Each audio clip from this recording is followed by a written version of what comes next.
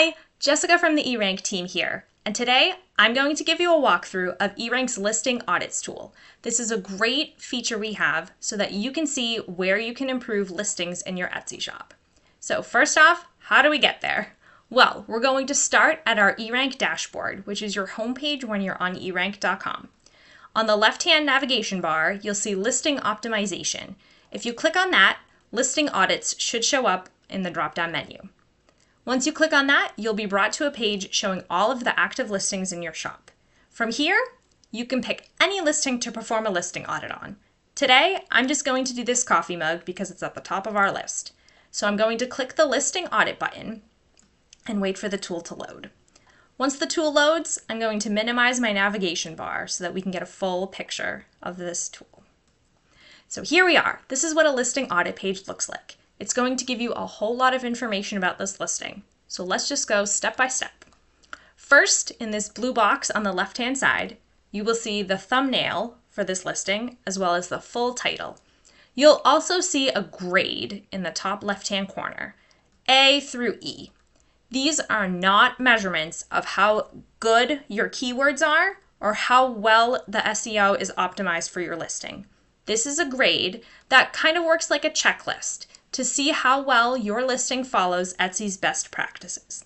If you have any listings that are performing well for you, even if they have a D or an E grade, we recommend you do not touch them because you never know what changes you make, how it might affect buyer behavior.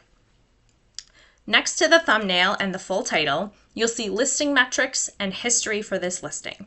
This listing doesn't have any sales, so it just has dashes instead, but you can still see daily views, overall views, the number of favorites, quantity available, and the visibility score. Visibility score is a percentage that changes over time, usually quite slowly if the listing is kind of old. It's a measurement of how frequently your item is seen against all other similar listings on Etsy.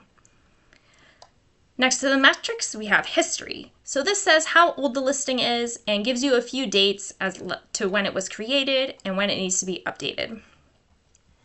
Next, we have our new notes section. This is a great place for you to leave notes to self about this listing.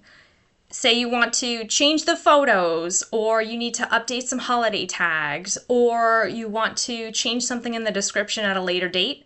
Leave yourself a little note here so you can come back and not forget. So we'll scroll down a little bit. So this is the box showing a superstar keyword. So a superstar keyword is a very good keyword that you want to be known for this listing. You want it to be specific, but not too specific. It's kind of hard to find that balance sometimes. So for an example, if I were to just say coffee mug, that would probably be too broad because there are millions of listings on Etsy and coffee mug is just not niched down enough. Maybe if I put something as small business owner's mug, that might bring a little more traffic and be easier to rank for, since fewer listings are probably using that keyword. If I scroll down a little more, I'll see the suggestions box. So this box helps you align your listing with Etsy's best practices. We do have a button here if you want to go to Etsy and take a look at the best practices yourself. However, we do show you where in the listing you might be able to better optimize. So for here, we have flags for the title, tags, images, and attributes. This is just a demo listing, so there's things wrong on purpose in here, but ideally, you would have all green or no suggestions at all. Again, if you have a listing that's performing well, don't touch it, even if there are suggestions here, because you don't want to mess up your views and your traffic. I'm going to scroll down a little more, and this is going to show a title analysis. So you have 140 characters in your title, and it's best to optimize it the way that you can fit as many keywords in as possible without sounding robotic or like you're stuffing them in. So for example, I wouldn't want to say coffee mug, tea mug, coffee cup, teacup.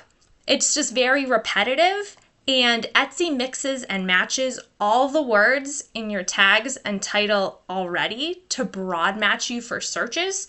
So you want to use phrases instead. Etsy recommends 2 to 4 phrases that sound more like a person speaking versus a robot.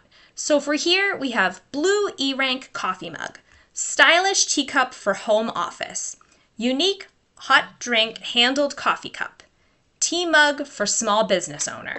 So those are short phrases instead of just robotic, choppy keywords, which help us be found in more searches. The yellow part that you see is generally what buyers will see on a search page. This can vary between computer settings and desktop versus mobile, but it's an overall guess. It also shows you the word count and the character count that you currently have. So the suggestion we have here is to put the most important keywords near the start of your title.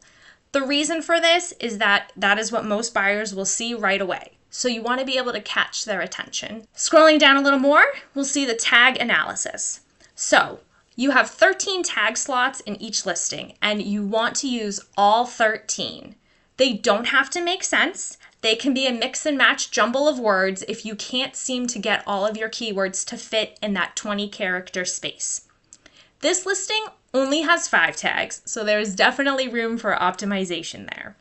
You can see that we have coffee mug, eRank brand, eRank merchandise, ceramic teacup, and small business as our tags right now. You'll notice that they're all multi-word tags. Some of them have typos because eRank isn't a word in the English language. And this will also tell you if you have it at the start of your title or if you've used this keyword in your description. Descriptions are not used for query matching, which is what buyers type into the search bar. Instead, they're used based on the preferences of the buyer. So say someone is shopping for a coffee mug and they always seem to favorite or purchase blue things. If I said in the description, this blue coffee mug, then this listing might get matched with the personalization performed with that buyer because they like blue things. There's no need to copy and paste your title right into your description because it does not affect the query matching. Right now, this listing has no attributes, but if it did, they would show here. It also shows the category that this listing is in, as well as the description. And we will highlight in yellow keywords that you've used in your tags in your description. You can also see the length of the description here as well. And it'll also show you the images and flag if you have missing slots. You have 10 photo slots and 1 video slot per listing, and you want to try to use all of them whenever you can. This is a print-on-demand item, so the photos shown are mock-ups.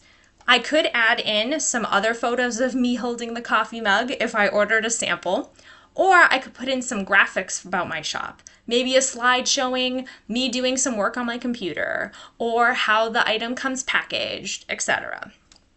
This will also show you processing times, sales history, and how this listing will look on Google.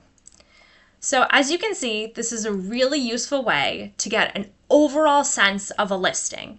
It gives you suggestions on where you can improve and shows you how well the listing is currently performing. I hope that this tutorial was helpful for you, and we look forward to helping you on your Etsy journey.